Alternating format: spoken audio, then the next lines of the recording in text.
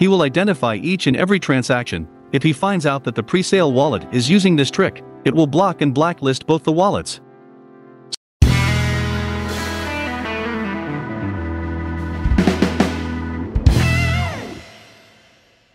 What's up guys, a lot of you were asking me about the Shinja anti-whale bot, so in this video I will answer and clear all your doubts about this anti-whale bot.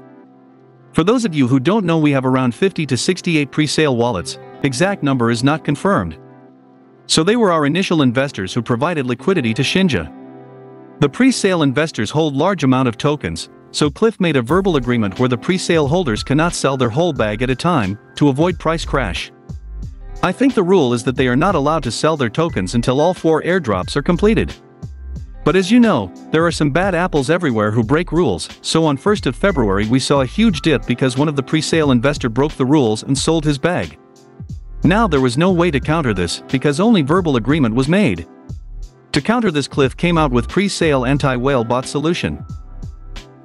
I will explain you in a simple way. So the bot basically monitors all the pre-sale wallets database. Suppose a pre-sale wallet decides to sell his bag, the bot will verify if the sell order meets their rules or criteria. If it passes, it will complete the sell order, but if it's breaking the rules, the bot will directly block the wallet and blacklist it. So now whenever there is a price increase, you don't have to worry about the pre-sale wallets dumping their bags. The bot will take care of it. Now some users are saying that this thing can be easily bypassed by creating 2 wallets or more. Well, that's not possible. The setup of the bot is done in such a way that he will identify each and every transaction. If he finds out that the pre-sale wallet is using this trick, it will block and blacklist both the wallets.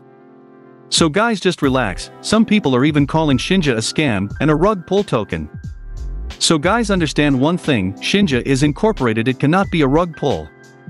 The team is fully doxed, they will get in trouble if they do a rug pull.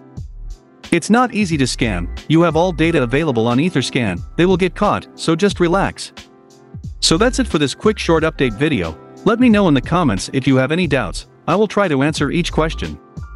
Thanks for watching. Signing off for today, peace.